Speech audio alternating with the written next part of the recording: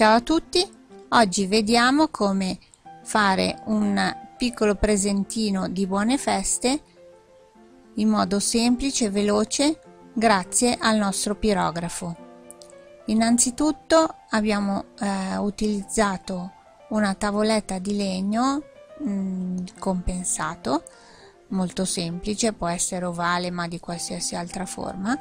Prima di tutto bisogna lisciarla molto bene con della carta vetrata da 500. Il legno può sembrare liscio ma in realtà non lo è.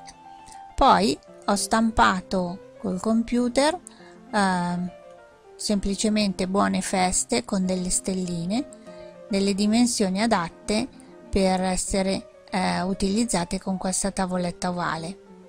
Ne ho fatte due, ma in particolare vediamo, ecco, sceglierò questa qua perché mi sembra più adatta per il momento, poi proveremo anche con l'altra successivamente. La fisso con della carta gommata nella posizione precisa, senza che la carta gommata vada sulla scritta.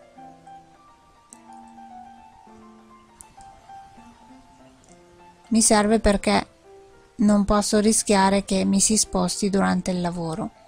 Poi metto un foglio di carta carbone, di quella che si usava per la macchina da scrivere tanti anni fa, e con una matita a punta piuttosto fine ricalco il mio testo. Ecco qui, una volta ricalcato avrò il testo e le stelline a matita sul legno. A questo punto accendo il pirografo.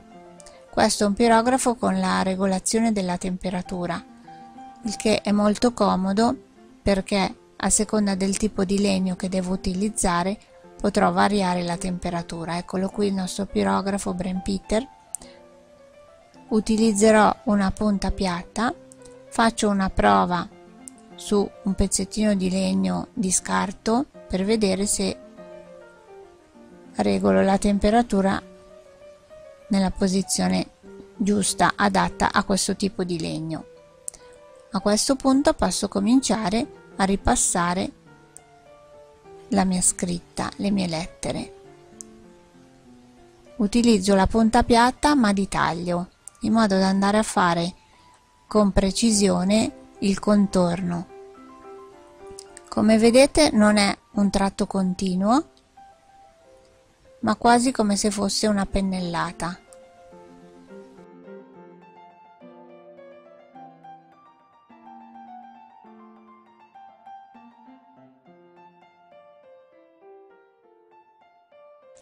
Le parti arrotondate sono quelle dove bisogna prestare più attenzione, sono i punti più delicati.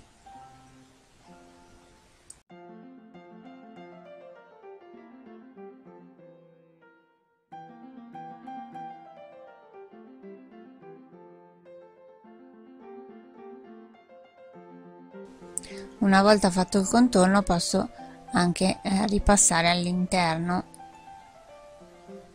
Aumento un pochino la temperatura, nel caso specifico anche la velocità del video, altrimenti diventa lungo e noioso.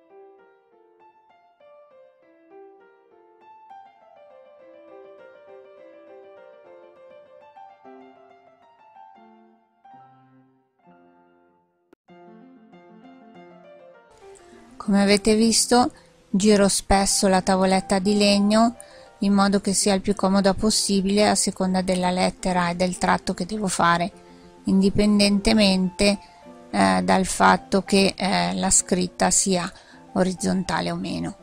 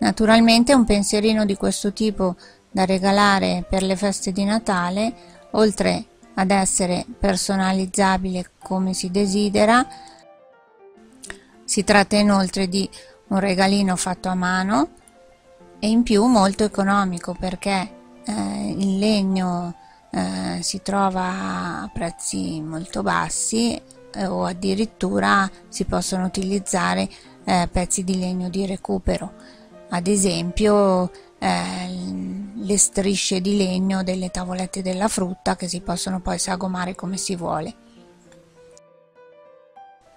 Quindi può essere un'ottima idea per fare un regalino ad una persona speciale senza spendere tanto,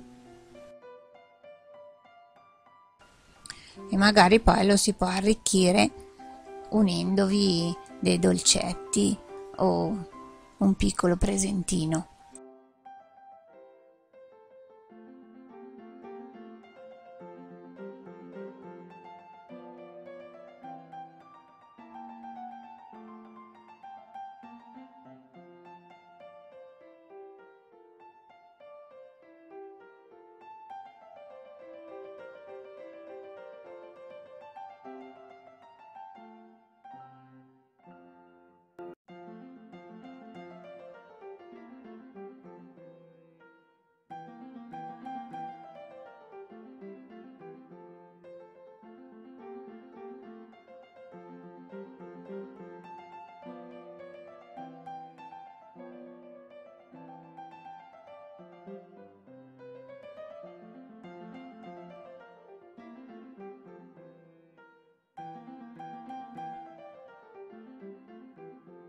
Ecco, qui vediamo che ho ripassato sia il testo che le stelline con il pirografo, ma adesso, utilizzando una punta proprio fatta a forma di stellina, vado ad arricchire ulteriormente la tavoletta. Le punte si sostituiscono semplicemente con un piccolo cacciavite, già incluso nella confezione del pirografo.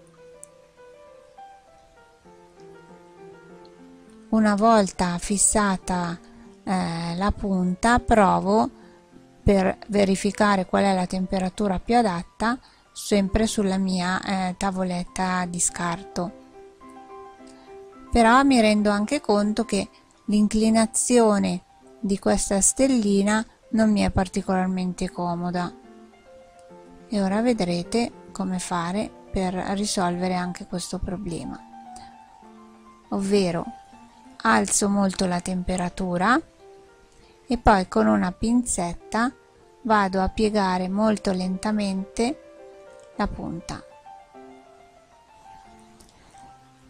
La punta deve essere molto calda in modo che il metallo diventi più morbido, più malleabile per essere proprio modificato.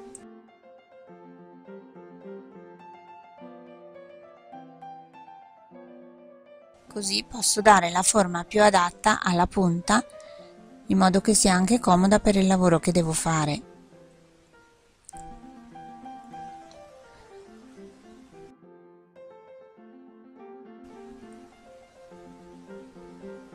Una volta posizionata e sistemata nel modo più adatto, provo la temperatura. Ecco che è troppo elevata, quindi devo abbassarla. È ancora troppo elevata perché fa molto fumo, finché trovo la temperatura giusta per fare le mie stelline.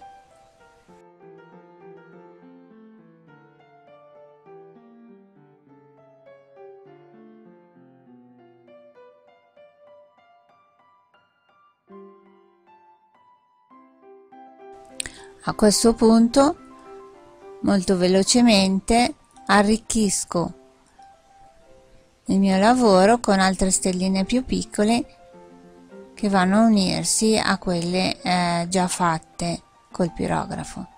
È molto veloce, molto semplice e mi dà un risultato, direi, più che soddisfacente. Ecco fatto. Auguro buone feste a tutti. Se vi interessa approfondire ulteriormente la pirografia, potete trovare il mio libro Tecnica della pirografia sul nostro sito, insieme ai pirografi, alle punte e tanti altri articoli che possono essere interessanti. Vi aspetto per i prossimi video, faremo altri lavori anche per Natale. Iscrivetevi al canale se ancora non l'avete fatto. Ciao a tutti, a presto!